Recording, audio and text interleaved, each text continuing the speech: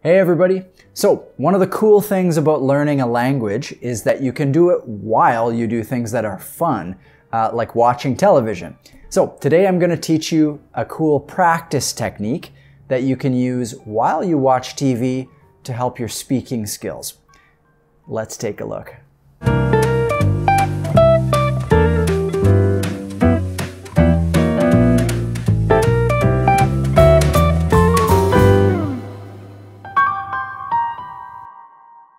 Okay, so the technique that I'm going to show you is called shadowing.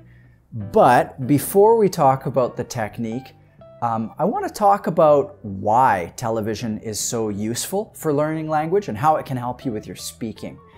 I want you to imagine that your English grammar was perfect and that you knew all the words in English.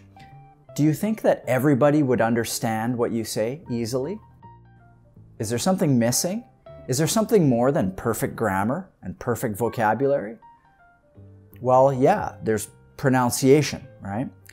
Now, do you think if you had perfect grammar, perfect words, perfect pronunciation, would everybody understand you perfectly?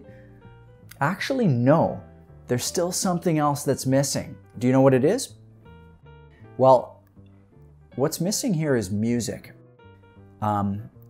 Every language is more than just a collection of grammar rules, words, and pronunciation, right? Every language has its own unique kind of sound. It has tones and word stress and the way people talk, the way they express their emotions.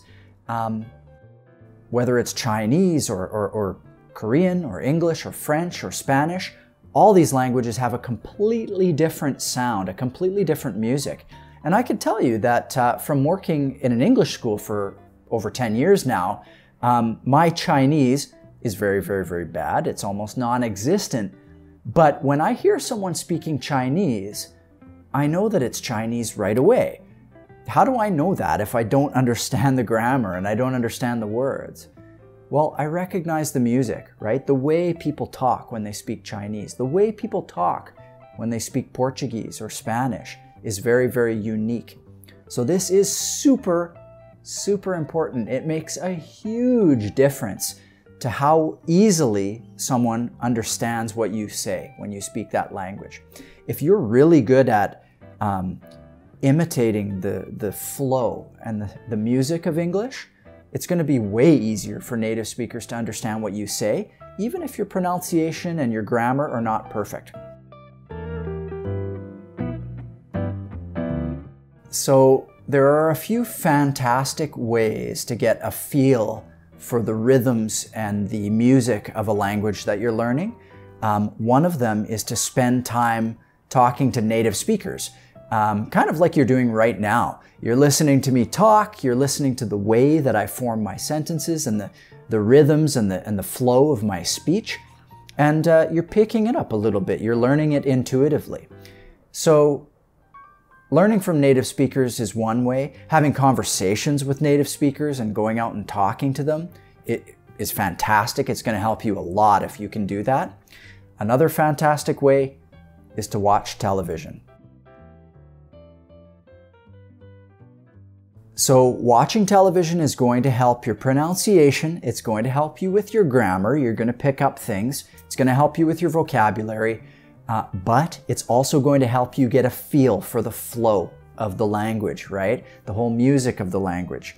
Now, I want to teach you a technique that's going to help you boost this part of the learning. It's going to help you learn this music better and more deeply.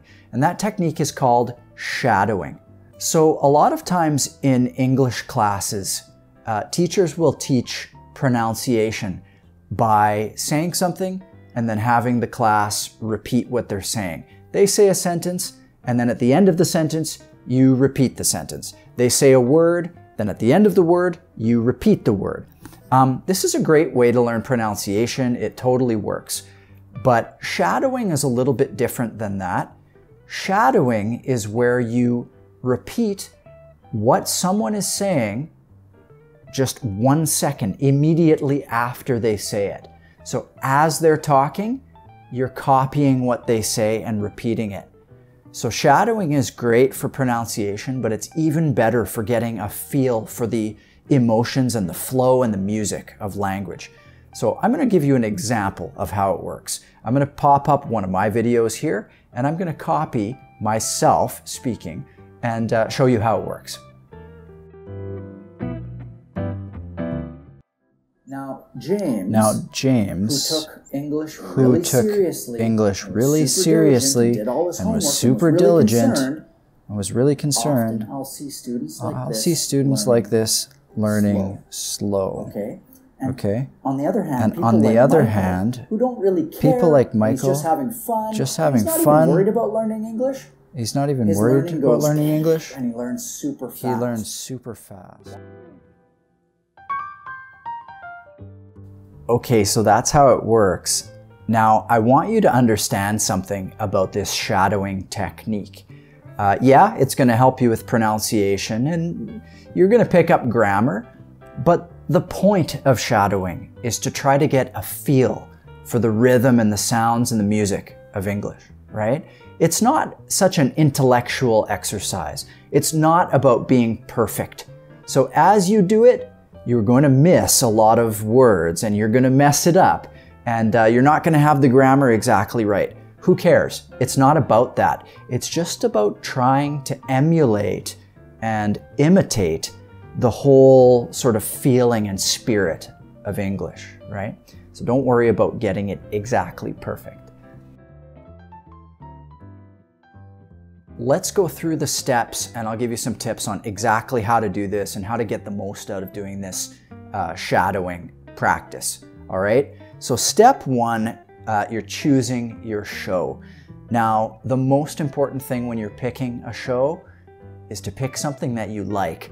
Like, pick something that you enjoy. Don't pick something boring. Pick something that is fun, is engaging, that you're interested in. You're going to learn faster. That's always true in language practice, okay?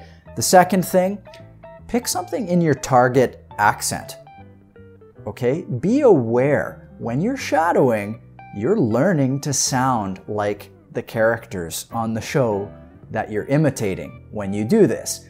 So if you pick someone who has a British accent, you're going to pick up a British accent, right? So think a little bit about who you want to sound like. If you pick some crazy, eccentric, weird character on a show, you're going to sound like that person. So just be aware of that, okay? And the third thing is you should pick something that is fairly easy for you to understand. You don't want to pick something super challenging. You want something where you generally understand most of what's going on so that you understand sort of what's happening in the show as you imitate it, okay? Now, step two, you want to choose a scene to shadow. I don't recommend trying to shadow an entire episode of something or an entire movie. You'll find it takes a lot of energy to do this, so you should do it in short bursts, like 30 seconds or 1 minute. And then do just that one scene. You can do it a couple times or 3 times and get a good feel for it, okay? So basically you're just watching a movie or watching a TV show until you find a scene that you really like, maybe one with your favorite character or the character that you're trying to imitate, and then stop and do the shadowing practice again and again a few times. You can use a script or subtitles to help you, but I recommend turning off the subtitles when you do the shadowing so that you can really focus on the music and the flow of the language, okay? Now, step 3 is to do the shadowing, okay? Try it out. Don't forget, being perfect doesn't matter. Being correct and getting all the grammar right doesn't matter. It's not about that. It's about just trying to imitate the spirit and the emotions and the sounds and rhythm of English and the music of English, okay? That's your goal when you're doing this. You're not trying to get everything right. The other thing is shadowing can be a little bit intense. It takes energy. Once again, I don't recommend doing it for more than a minute or 2 at a time. Give yourself a break, find another scene, and do it again with another scene. I really don't recommend doing it for more than like 10, 15 minutes in an evening. That's plenty of practice. There's lots of research that shows just doing it for 15 minutes a few times a week makes a big difference in people's rhythm, their tone, how they speak, and it can make you way more easy to understand, right? So again, that's it for today. Find yourself a TV show or a movie that you really love and try practicing this shadowing. Try doing it a little bit every day, and you're going to see really good results with your speaking. Have an awesome week, and I'll see you soon.